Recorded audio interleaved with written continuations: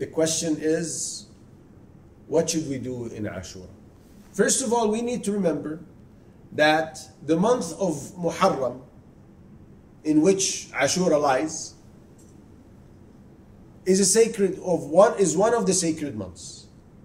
And the Prophet ﷺ was never seen fasting any month after the month of Ramadan, or during any month after the month of Ramadan, like he would in the month or during the month of Muharram.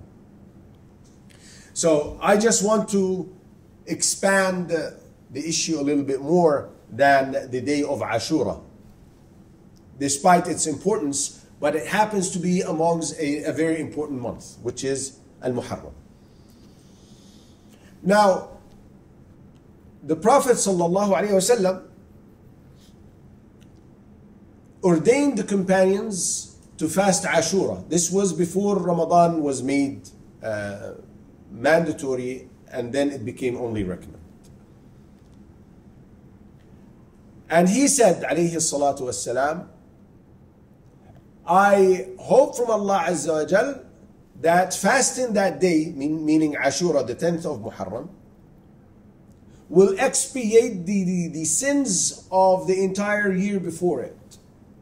And this reflects the massive mercy of Allah Azza wa Jal. Such a small deed, fasting for a few hours, cleanses your record from the minor sins of the entire year before that. This reflects the love of Allah Azza wa Jal, and how He subhanahu wa ta'ala wants to facilitate our entrance into Jannah.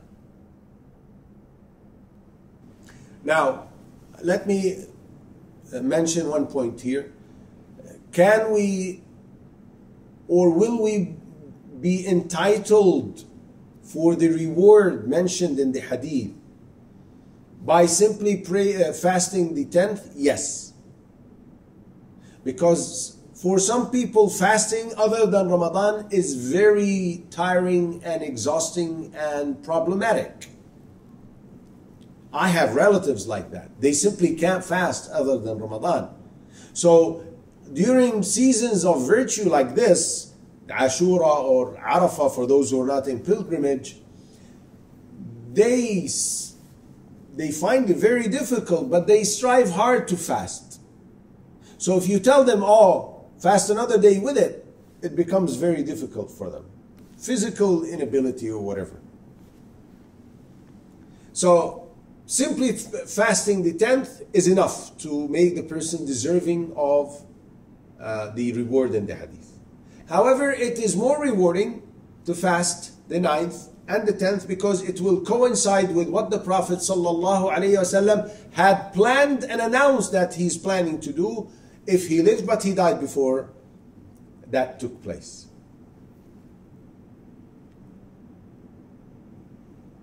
One thing that people forget is that fasting is not the only thing that we can do. It's a virtuous season. Al-Muharram in totality is a season. Ashoorah is a season in itself with the 9th. It's a focused season in the season of Muharram. So do everything good that you can do. Recite Quran, Qiyamul Layl, recite dhikr, spend charity. If you have severed ties with any of your kinfolks, go back and reconnect with them.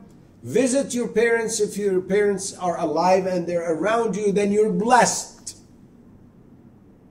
There are millions of Muslims who are deprived from their parents because they're simply dead and they can't be with them or with one of them. There are others who live very far off from their parents, and the best they can do is just call them.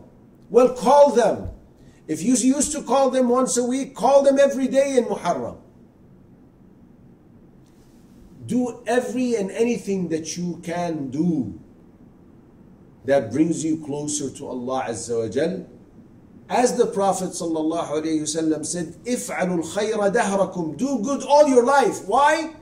because of the hadith we mentioned that you will be resurrected on the state or upon the state that you die. So if you get yourself in the habit of doing good deeds all the time, different types of deeds, then insha'Allah it will not fail that you will die doing something good that pleases Allah Azza wa Jal.